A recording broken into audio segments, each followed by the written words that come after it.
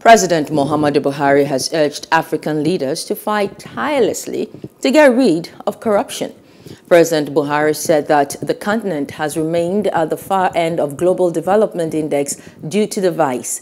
The president spoke in New York in his capacity as the African Union champion on efforts to eliminate corruption in the continent on the sideline of the 77th session of the UN General Assembly.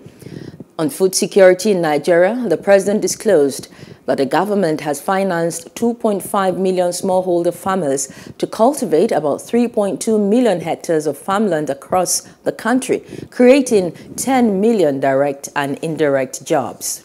Common African Position on Asset Recovery 2020 was recognized as taking a broader approach to include resources lost through any and all types of illicit financial flows. It is therefore our hope that the Common African Position on Asset Recovery can be a model for designing a global framework to address illicit financial flows. And I use this opportunity to call on the African Union to ensure effective implementation of the Common African Position on Asset Recovery in line with the vision encapsulated in the Agenda 2060.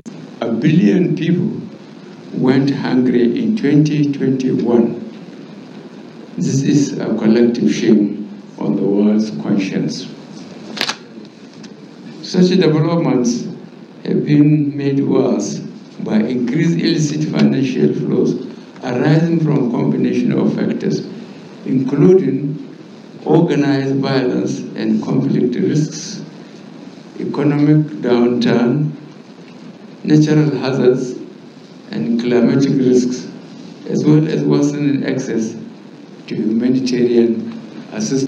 Tackling illicit financial flows in terms of blocking the leakages and recovery of looted assets will open the door to releasing the much-needed investments in productive sectors, inclusive of food security. In my view, if Africa's population and land space are credibly and productively harnessed, will not only address these challenges, but will be a turnaround for world economic boost and sustainable. Hello, hope you enjoyed the news. Please do subscribe to our YouTube channel and don't forget to hit the notification button so you get notified about fresh news updates.